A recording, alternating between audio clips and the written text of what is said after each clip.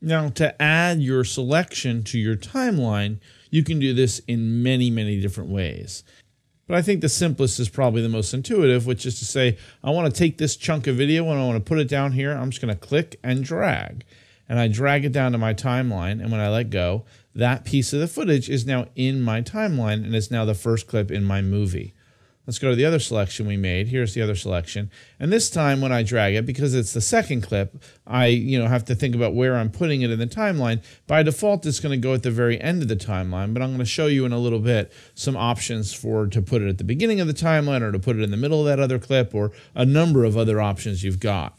But for now, I want to show you a different way to edit it in. Instead of dragging and dropping, you can go to your edit menu. And here we can say insert, append to storyline, connect to primary storyline, overwrite, all these different ways to add the clip to your project here.